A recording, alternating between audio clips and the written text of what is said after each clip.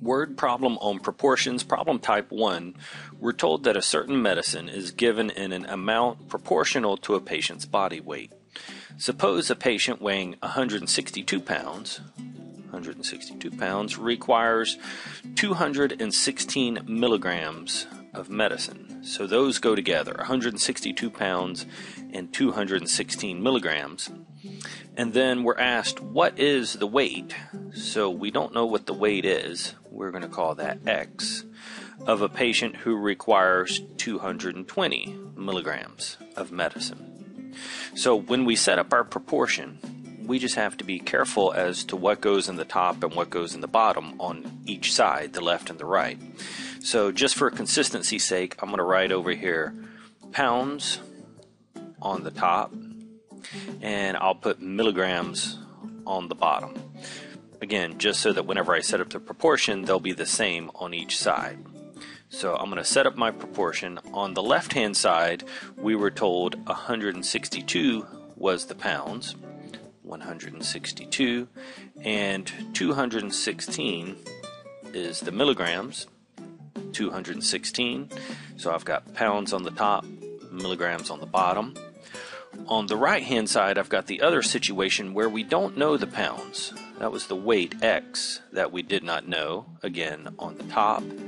And on the bottom, I have to put the milligrams, which was my 220.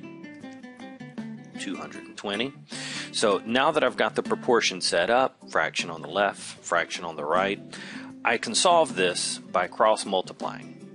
If I multiply in this direction, I would have 216 times X. And if I multiply in the other direction, I would have to get the same thing so that they're equal, and that's 162 times 220. So now we just need to solve this for X. And so the first thing I'm going to do is actually do that multiplication on the right hand side. So 216x equals, we need to figure out what that is. So I'm going to cheat and use our calculator.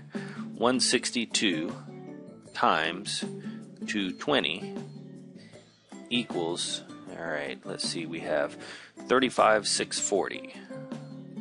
35,640. So a larger number, but we still have one step to go, and that is we have to solve this for X. So if we divide both sides by 216,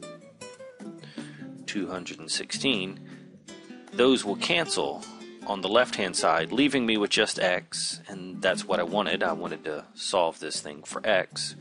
So on the right-hand side, I just need to take that number that we already have in the calculator, 35,640, and I need to divide by 216, which gives me 165. So let's just check and see if that makes sense. A 162-pound person was using 216 milligrams. If we up that to 220 milligrams, it should be a larger person. 165 pounds is larger than the 162, so it looks like our answer makes sense. The weight of the patient is 165 pounds.